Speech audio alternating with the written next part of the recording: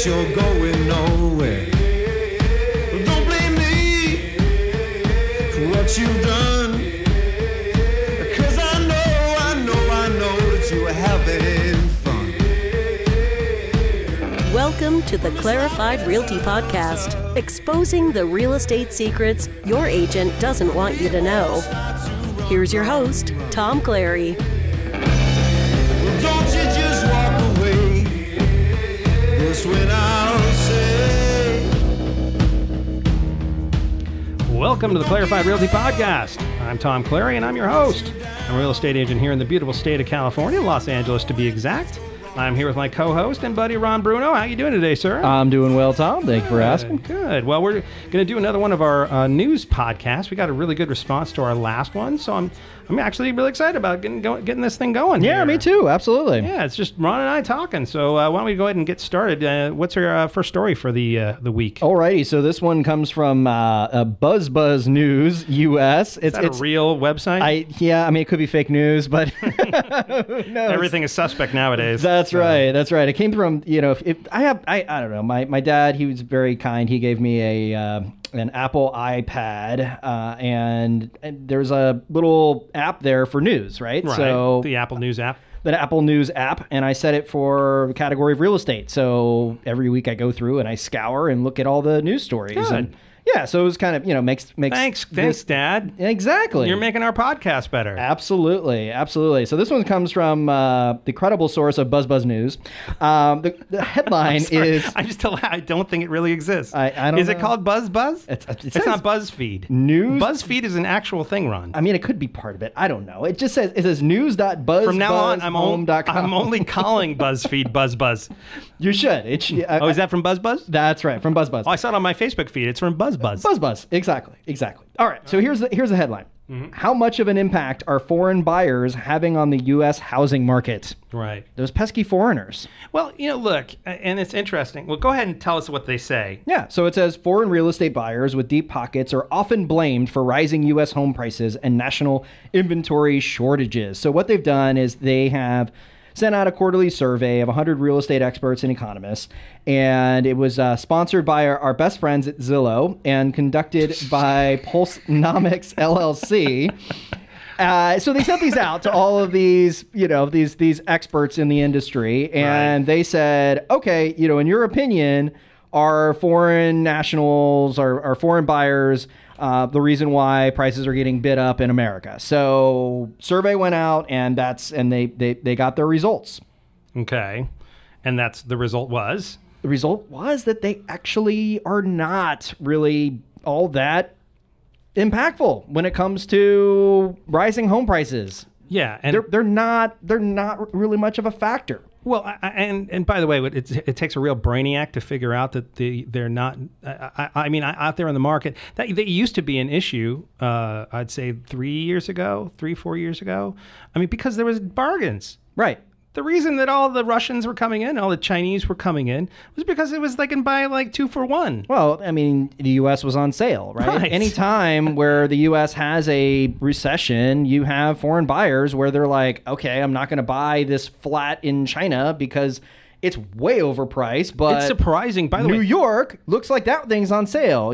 Last year, this time, that was $20 million, and now I can buy it for half that price. I'm going to go buy it. Yeah, and it's interesting. I read at one time that like the price per square foot in Hong Kong, it would boggle your mind. Oh, it's insane. It's insanity. Absolutely. And not like for some sort of huge palatial mansion. We're talking like one of the condos in the middle of the city. Right. So, yeah, of course they're looking for bargains here. That makes total sense. And there was a time when I remember hearing stories where, every I think 75% of the loan originations the pending sales in Orange County were all Chinese. It was almost entirely Chinese for one period of time. Karen and I, we live in we live in Arcadia, right? Which is like about 90%. Yeah. I mean, not to stereotype, but it's literally about 90% from China, from Asia, right? Yeah. In terms of the people. So, it's a very real thing. Now, according to these panelists, they're saying that foreign buyers are having a modest effect on market, inventory, and pricing. Modest. Modest. So what they're saying really is what's really driving prices higher, and the biggest challenge, it's not from foreign buyers, it's actually from a lack of affordable housing. Right. Yeah, So well, yeah. we talked about that with Ben when we had him on the podcast. And then we also, the other aspect of it is, just the fact that People aren't selling low their inventory. houses. Right. So low inventory. I mean, guys, this is not some sort of genius, theory here. Yeah. I mean, people aren't selling their houses. That's right. It's- And what's interesting is, the reason why I chose this story from BuzzBuzz News is because not just all the name, honey that's fit to print. That's right. I think that's their headline. That is, right? that is what they say. All the honey that's fit to print. But really, it's such a scapegoat. There's so many people. Everybody's that are looking like, for somebody to point the finger at. Right. They're like, no, it's because of the foreign buyers. That's why. Maybe in pockets, maybe in Arcadia. That's why they're a building the big wall, issue. for God's sake. That's right. Because they can't buy our homes anymore. No, Exactly. it's bullshit. That's right. Yeah. So, and a little segue to this whole thing is, I get questions from time to time about, I have some, and it's usually it's an attorney or it's another realtor. It's I get these questions about foreign nationals. You don't talk to other realtors. No. You ask me these I'm questions. the only person. Only we can one. talk to. Only one. But I get calls and people ask. They're like, "So I have a buyer and they're foreign national. Can they buy this home?" And what's interesting is a lot of people misclassify. Okay. Right. So someone who is here on a work visa or someone who has a green card, they are Right. not foreign nationals. Right. No. Right. So just step by step, what you've got is you have a U.S. citizen. Right. Right. So someone who has gone through the citizenship process, whether they were born here or not. Right. They're a U.S. citizen. Right. Right. Then you have someone who is here and they've obtained a green card. Right. They're commonly called a permanent resident alien. Right. Or I should say commonly would be green card, but technical term is a permanent resident alien. Right. So they have their status and they can buy a house just like anybody else. Sure. Right? Just like a US citizen. Then you have people that are here on a work visa. Right. Right? So they're from another country, they come here, they're working at Activision down in Santa Monica, and they get a work visa. Well, what we look for as lenders, we actually look at the classification, right? So there's certain classifications that may or may not allow that person to buy a home. Right. Right? So the most common one, they're here because of, X amount of work, and they have that particular classification. The easiest thing to do is just send me a copy of the visa. I look it up. I go through my list and say, yep, that lender's that's good. We can use that for that. Now, foreign national. This would be the equivalent of you visiting France, Okay. right, as an American, and you want to go, mais oui, and you want to go buy some property. Yeah. Right? And you go and you put down some money and say, I'm buying this property, fantastic. So, c'est magnifique. I love France. I want to buy a house on the Champs-Élysées. Yes, exactly. C'est magnifique. So, anyways, so that's essentially what foreign nationals do here, right? So they are a citizen of another country. They go in, they buy a plot of land in the U.S., they buy a home, and, typically the idea is they have to buy it all cash, right? Right. But with foreign national, if you're buying it as a second home, right? So if you intend to live there, you're not going to rent it out, then you only have to put down 40%. Right. Right. And then if it's an investment property, then it's 45%.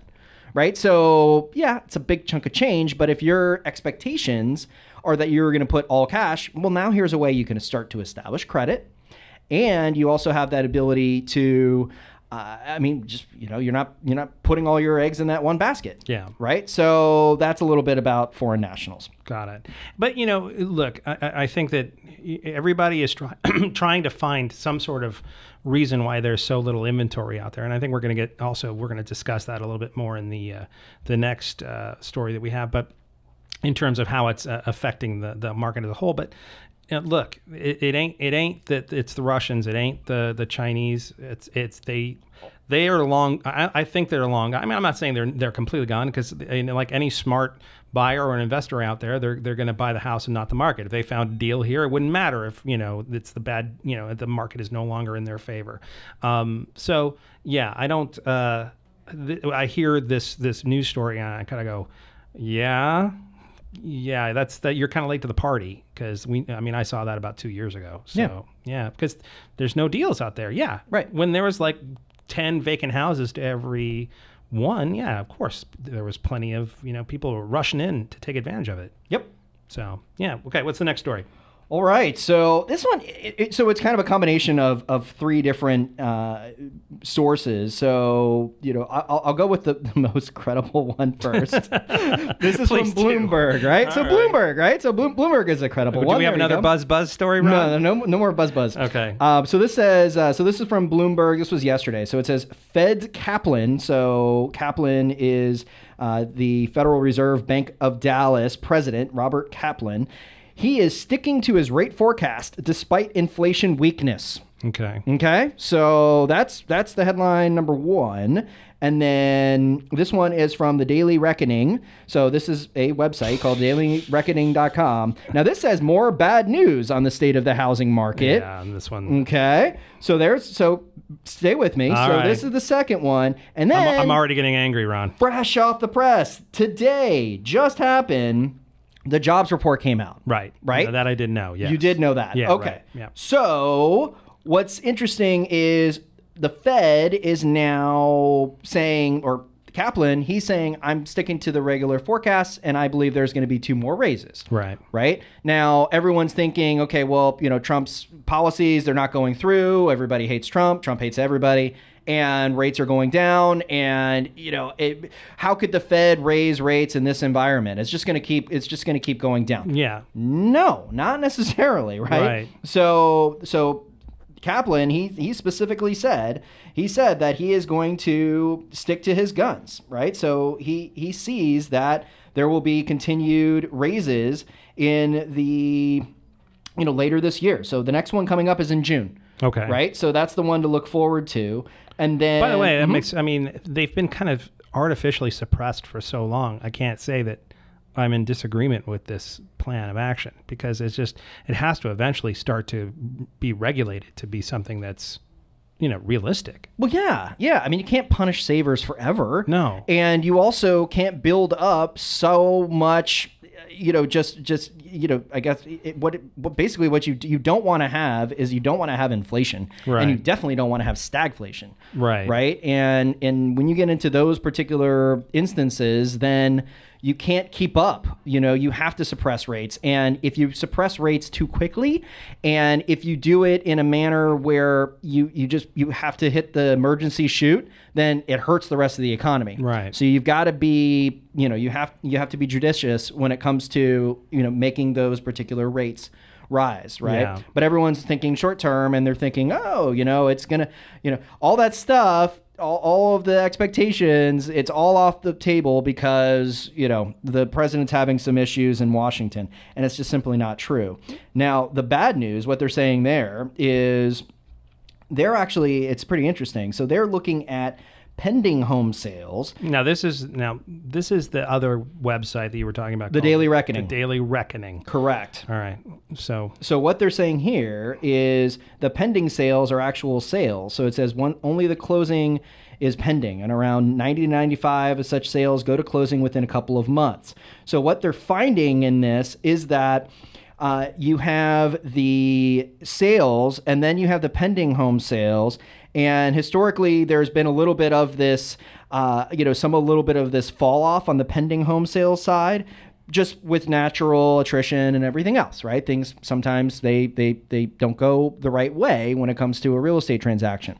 But what they're saying is that lenders and real estate agents and just the whole industry, it gives off the appearance because they're actually pushing more and more. So instead of having 90 to 95, it's actually more like 90 to 100, where all of them are going through, right? So they're actually saying that it seems that there is some force that is pushing these deals through.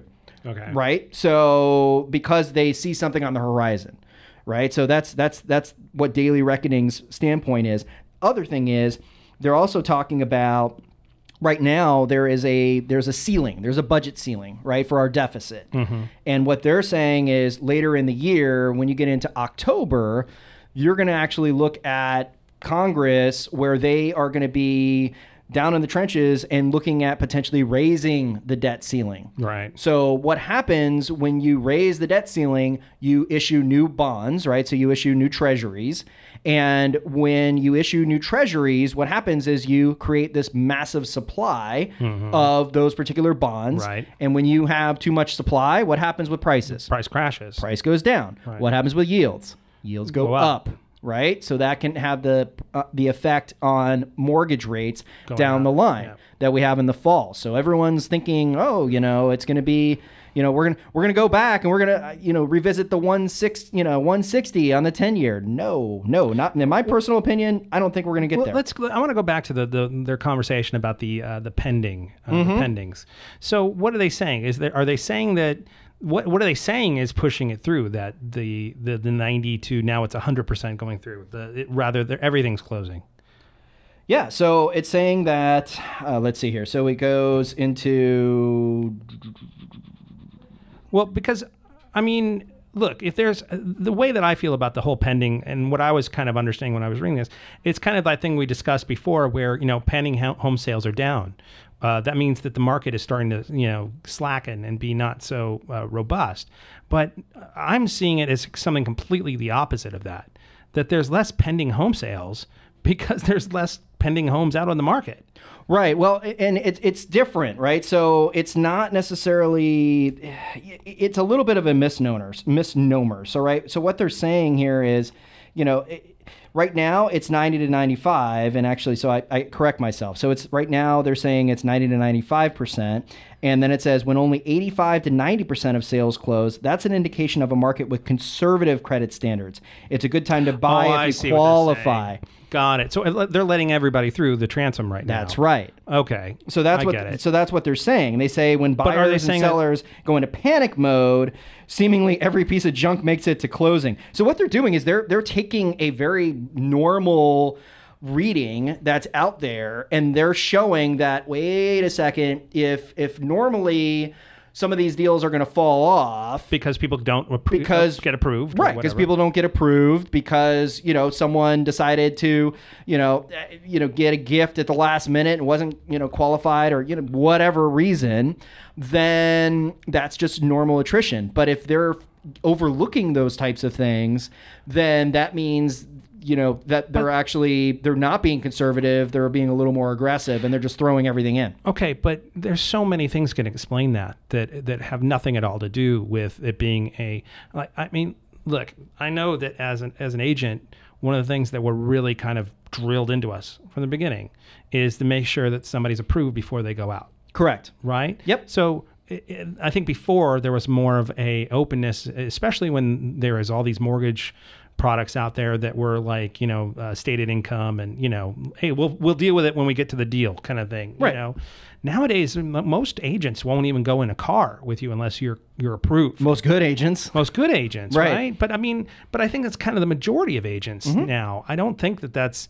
So that would be a partial explanation. Sure. Is that, more things are going through because we're not doing the stupid stuff we were doing before. Yeah, that's a good explanation. Absolutely. I'm not saying that that's the complete explanation, but it's definitely a explanation for what would be possibly.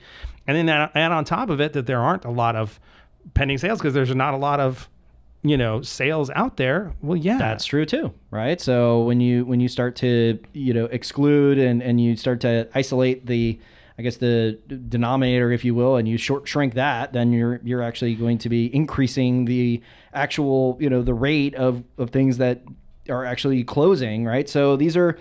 But, and it's so funny, I mean, even from the title of the damn site, the Daily Reckoning and all that kind of thing, everybody wants to be the person who is like saying that the 40 days and 40 nights is coming. Everybody wants to be Noah, and everybody wants to get the giraffes on the boat.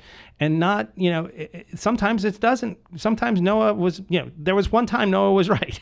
You know what I mean? When it counted. And that's, I get it. But there's so many people who want to be the first person who call it. And, and it preys on people's fear, and it keeps people on the sidelines instead of actually finding out the information they need to find out. And actually, if you let these kind of stories be the thing that keep you from actually getting involved, then you deserve it.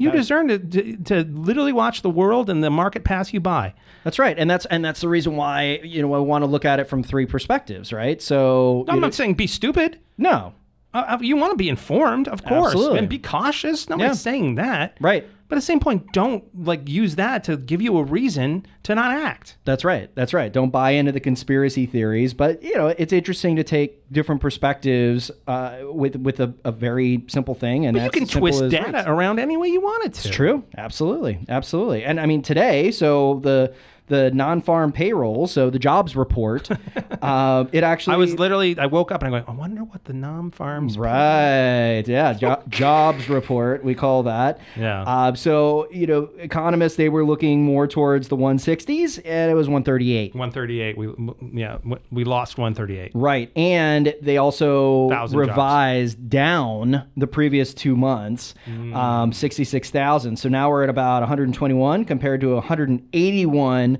during the 12 months prior. You mean things aren't as good here now? Yeah, and I don't know who... In the economy? I don't know if you can blame Obama on this one. Come on now.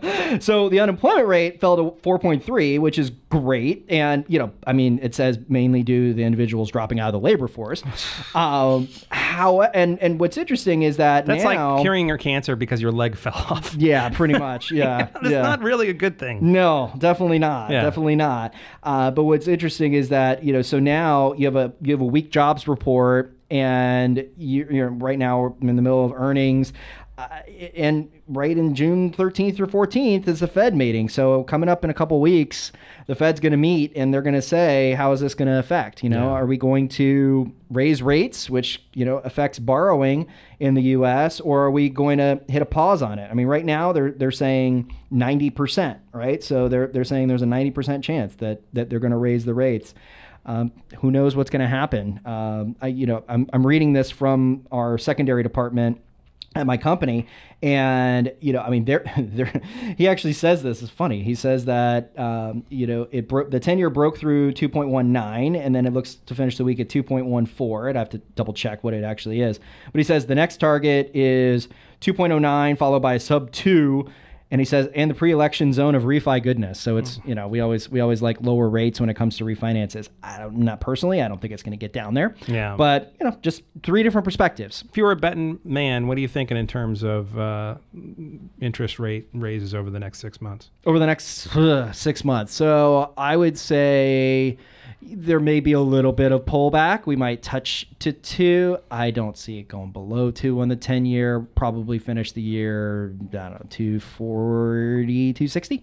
Okay, so somewhere in that range. What would that, in terms of interest rates, in terms of like a 30-year, what would that do to the 30-year? Yeah, so right now, we're at about 4 1/8. So I would say might be touching on 4.625. Okay. 4.75. Nothing crazy. Nothing crazy, but look, that's still money out of your pocket.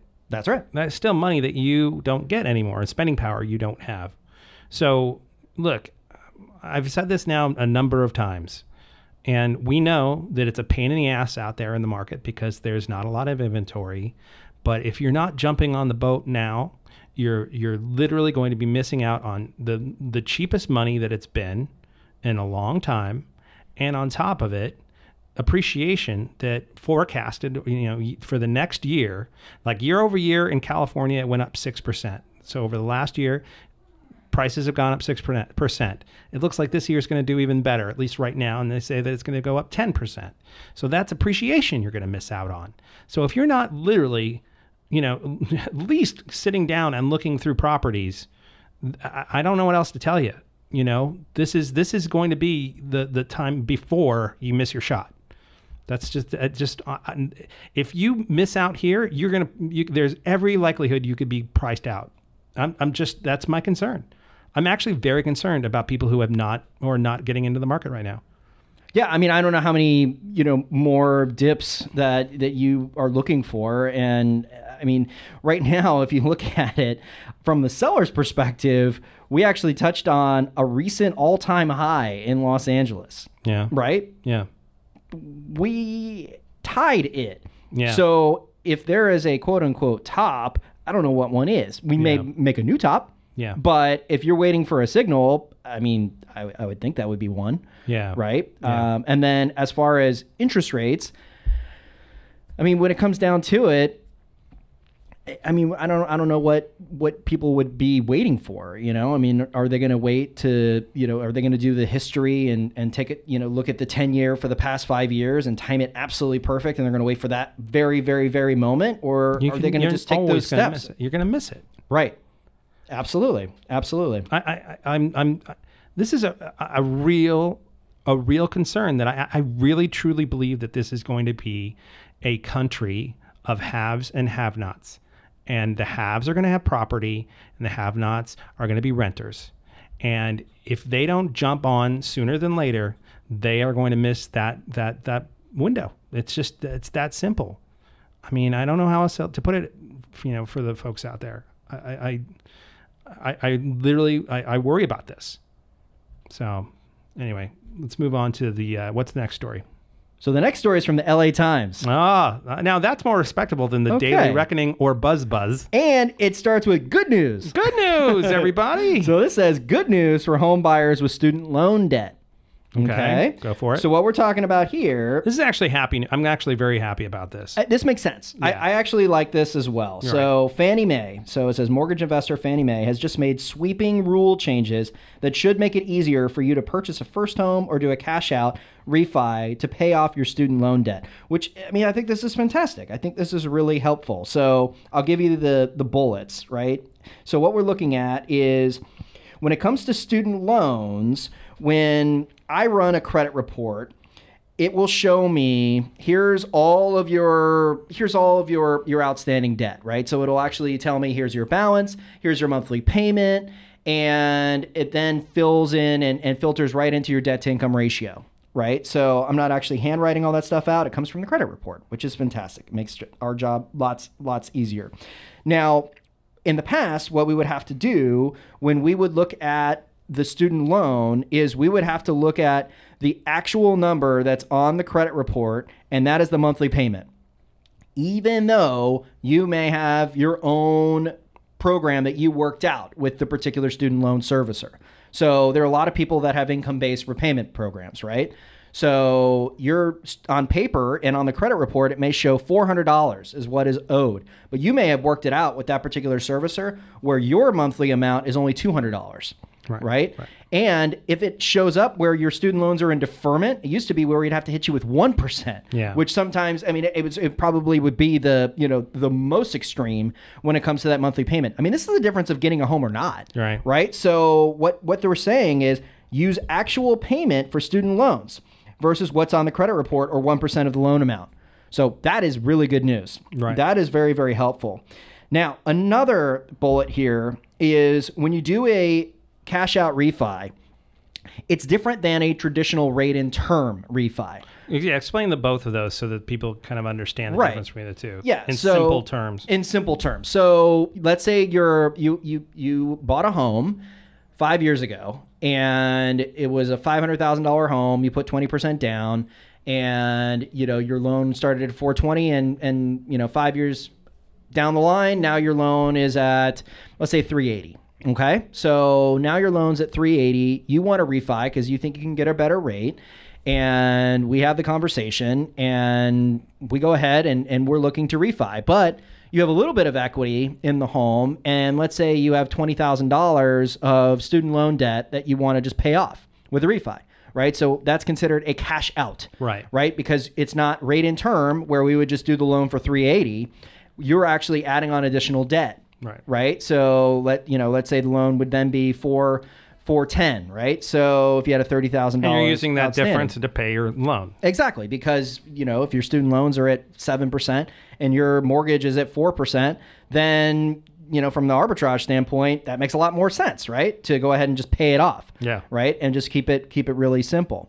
Now, in the past, when you bundled those two things and you pay off student loans, then it's considered cash out, and cash out usually is a little bit, it's a higher rate, right? Because there's more risk associated with it because you're not just paying off the mortgage itself. Right. Now you're adding on. Right. Right. The same thing as if you took money and, took it out yourself and had that as cash. Right. So if you did a cash out refi, that's the same thing. So what they're saying is when you consolidate a student loan as part of a cash out refi, it's not going to be an extra hit on the cash out. Usually it's, 25 bips. Right. So that's pretty big. Yeah. So that's another great thing I think is really helpful. Right. Because now here's a great way to get out from under those student loans. Yeah. Right. Which is a real burden. Yeah. I mean, look, anything that helps out, and especially with the people who have these burdens of these amazingly huge college loans, anything that kind of eases the pain as much as possible, that would be, it's great. Have you had any come across your door with this? I mean, not since this came out, but Yeah. I mean, it always comes up. Yeah, right. It always resurfaces. It's just something that, people go to school and they have massive student loan, right? Yeah.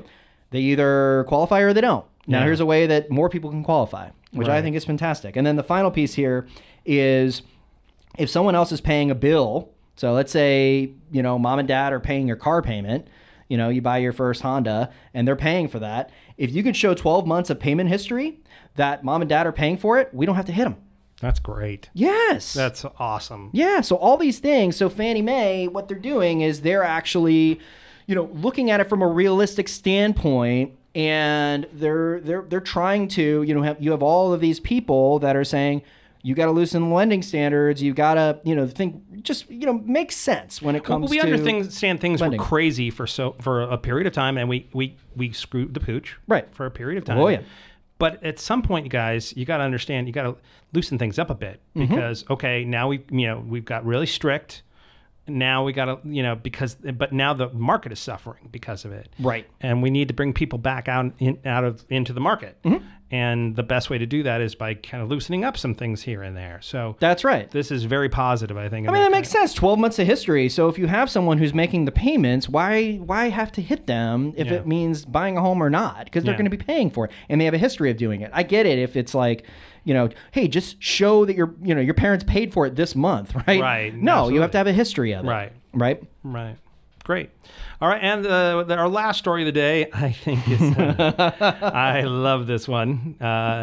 So our friend Jimmy Buffett is getting in the real estate business. Yes, he is. Well, Jimmy he's always been in the real estate business. Yeah. But in this particular case, Yeah, well, it was all burger joints, right? I mean, or did he have like other? yeah, Margaritaville restaurants. Well, restaurants, yeah, Yeah, right. absolutely. So Yeah. there's Margaritaville restaurants. He has Margaritaville resorts. You know what's so funny? I want to take a little side trip here. Okay, let's do it. The crazy thing is, I want to have a margarita. In Actually, we should have had a margarita, but a little, little drink. But here's the thing: imagine this, sitting down one day, right? Even if it took you 2 days, Yeah.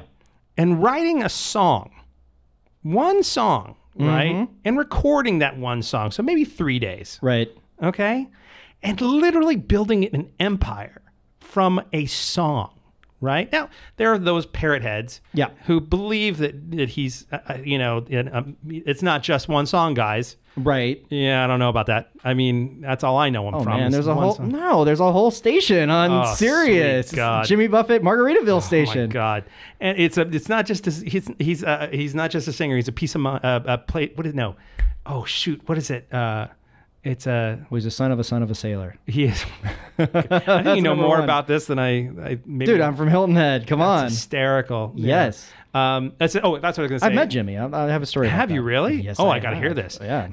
No, he's not just a singer. He's a state of mind. It's kind of Okay. like, Yeah.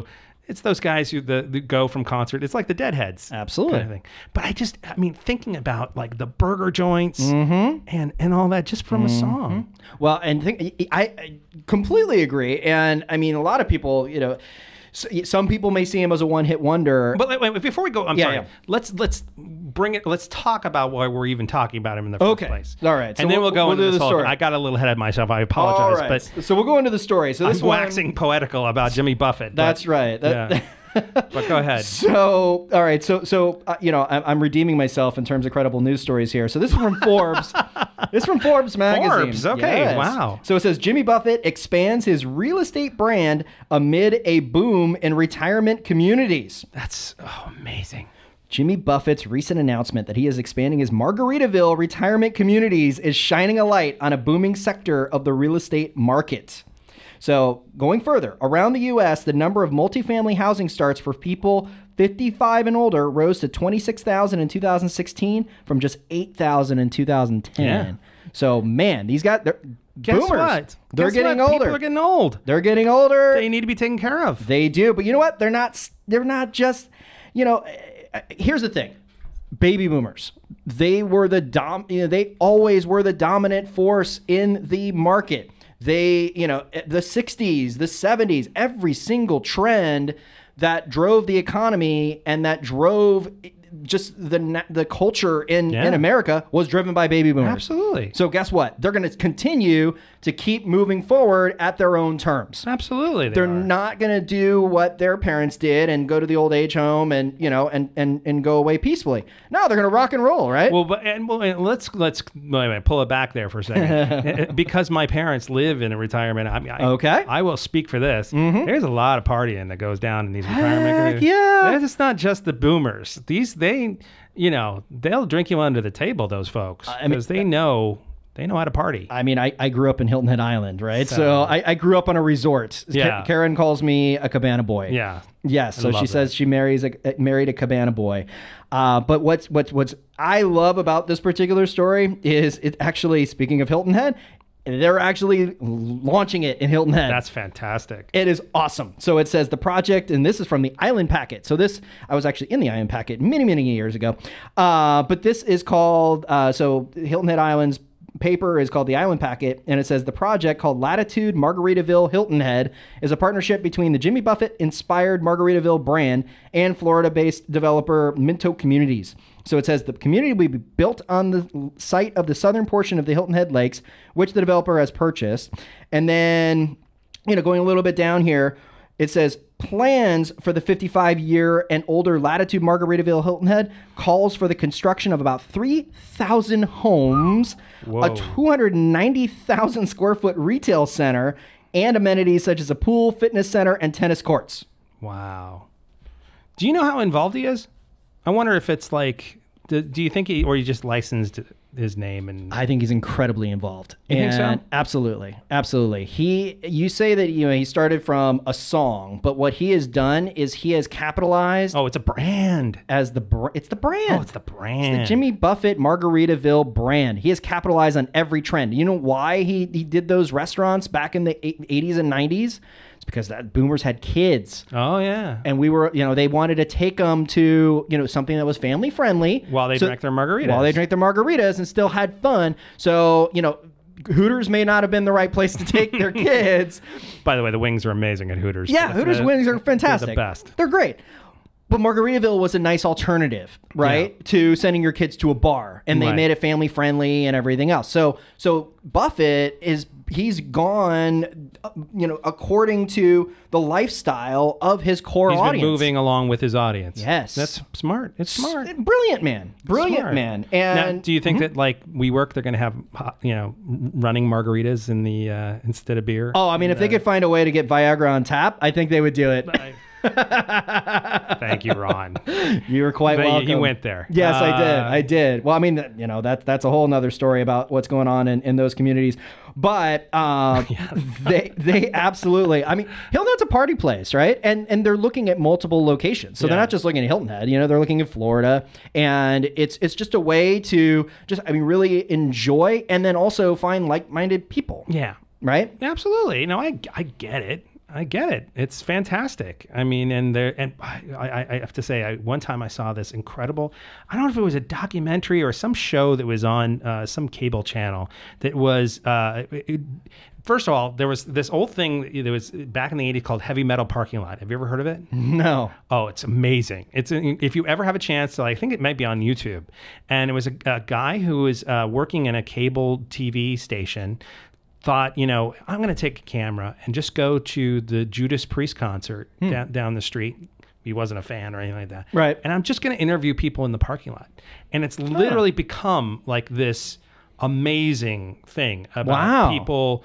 You know, people look back at it as like this snapshot in time of, you know, these drunk, you know, 14-year-olds, right? And, you know, tailgating. Oh, definitely watch it. Oh, I gotta check that out. That's pretty cool. But somebody did a very similar thing, but for the Parrot Heads. Mm-hmm. Oh my God! It was like a half hour to an hour of the best stuff I mean, literally, it's like these drunkards, like in a good way. I'm saying that really a fun. It made me want. I mean, if I could stand the music, I might even go. Margaritas definitely help when listening to Jimmy Buffett. I think that maybe you need to have a little alcohol in you in order to really kind of enjoy it. But. So my experience with Jimmy Buffett. So tell me, you met him? I have. Oh my God, I got to hear this. I have, and it was just one of those snapshots in time. So first of all, you know, Jimmy Buffett, he's been to Hilton Head, you know, multiple times. He had concerts there. Yeah. But my story actually, when I used to work for the Regal Entertainment Group, you know, the movie theater company, Edwards Theaters and Regal Cinemas and all that. Yeah. I was in charge of the West Coast when it came to the meetings and events team, right? So I was a national account manager, and my client was New Line Cinema. Okay. Right. So, and because Regal is owned by Anschutz, he also owns Walden Media. Oh yeah. Okay. Yeah. So Walden Media and New Line had a film called Hoot. And Hoot was all about the endangered owl, and it was this whole film. It was with New Line and Walden, and to help promote it. See, Walden's really big when it comes to education, right? So they take books and they turn them into movies and family friendly. Like the books that your kid would read. Yeah, like kindergarten to 6. C.S. Lewis movies. Lion and the Witch. Lion, Witch, and the Wardrobe. Like all those great books and all of that. So it had good messages and all that stuff. So what we did is we I can't hear how Jimmy Buffett works into this, but okay. Well, there you go. Okay. So what we did was to get teachers involved and help, you know, bring the curriculum of Hoot into the encourage the teachers to actually bring the curriculum and get people excited for the movie. We did this whole satellite broadcast from the Irvine Spectrum. Oh, wow. Right. Okay. So in Irvine, California, we took over one of the actual auditoriums in the movie theater and had this whole satellite uplink. Right. And it was my client, and I was there on site and the whole thing. So it was my deal. So I was there helping, you know, I was a little bit of a producer like myself, like you, right? But not quite. Yeah. So I was there to, you know, help everybody. And I remember we set up this theater where we had a stage, and the reason Jimmy Buffett comes into this is because he sang a song for the movie. Oh, so he was a big writer, and he also, you know, had a couple of songs in the movie, so he helped promote it. Okay. Right. So what we did is we had the Carl Hyacin, who's the author. Carl Hyacin. Yeah, you've heard of that name. Yeah, of course. Yeah. So he was there. Okay. And then we had the director and the producer, and then a couple of the kids. And we did this big satellite uplink, and we had teachers. So it featured, had teachers in all of these locations, satellite broadcast, the whole thing. And then Jimmy Buffett, he played a couple, he played, his song from the movie, right? And then he played a couple of the, everyone that, all the teachers loved and everyone. And, we had margaritas in the theaters and everything. It was awesome. They had margaritas in the theater, even though it was a kid's movie? Oh, yeah. I mean, why not? I mean, they're teachers. So they're teachers, right? So it was a teacher's event. It was after hours and everything else, right? All right. So the teachers obviously were like, Tammy, I'm a little drunk. Hand me some popcorn. Yeah. So no, kids weren't there. It was just the teachers. Okay, just teachers. All the teachers getting together, and it was a huge thing. So before the whole thing kicked off, I remember I'm going through and I'm looking, there's like the green room and all this stuff was outside of a movie theater, right? So there's cords and everything going around and, trailers set up for all the talent. And I remember I'm walking up and I go outside and this big, African-American guy is just standing in front of me, and I said, "Are you with Jimmy Buffett?" And he's like, "Yes, I'm Jimmy's bodyguard." And I said, "Oh, okay, fantastic. Just hang tight. We'll need Jimmy out or we'll need Mr. Buffett out at like 5 o'clock. So just a heads up." And he all of a sudden, Jimmy Buffett comes from behind this guy. He was standing there the entire time? He was standing the whole time. Just from behind. He's like, "Hi, I'm Jimmy." It was like one of those Russian dolls where, you take one out and it comes out. Totally. So and I'm like, "Mr. Buffett," he's like, "No, just call me Jimmy." But I can't. It's so funny when you said Mr. Buffett. Part of me was like, how could anybody call him Mr. Buffett? I mean, maybe Warren Buffett you'd call Mr. Buffett. Possibly.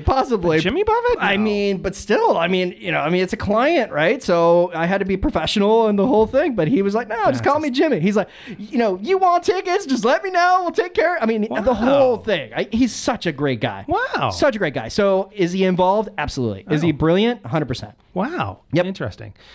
All right. Well, I have not newfound respect. I always respect anybody who makes an empire. I gotta respect it. So, but now I'm thinking he's a nice guy, which makes me like him even better. He's a fantastic guy. Awesome. All right. Well, I think that's about it for today. If you have any questions or comments, we'd love to hear them. Please don't hesitate to leave them for us on our Facebook page, facebook.com/Clarified Realty Podcast, all one word. If you have any questions about real estate or you're looking for someone to help you buy or sell a home, remember, I'm actually a licensed real estate agent. I'd love to help you out. So please email me at tom@clarifiedrealty.com or give me a call at 818-335-7662. Don't be shy. Give me a ring. For more exclusive bonus content and advice between episodes, please check out our website, www.clarifiedrealty.com. Also on our homepage, you'll find links to helpful buyer and seller guides that can give you some great information for starting your home buying or home seller process. So definitely check those out. I'm on Snapchat, Twitter, and Instagram as well. My handle for all three of those are @ClarifiedRealty. Please leave us feedback and reviews on iTunes or in the comment section on our page. Remember, together we are stronger. So if you have any questions or ways that we can make this podcast better, I definitely want to hear them. So please let us know. My amazing theme song, Hey Now, is from the band Wolf. That's Wolf with 2 Fs. And please go check them out and like them on SoundCloud.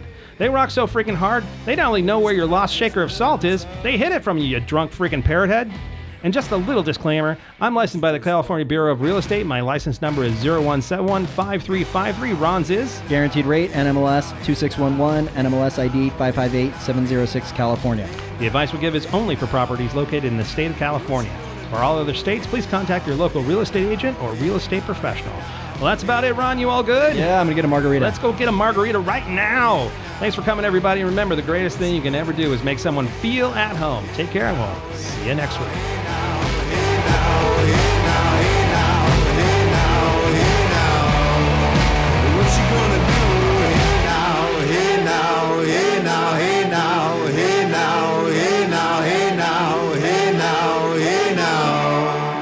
What you gonna do with your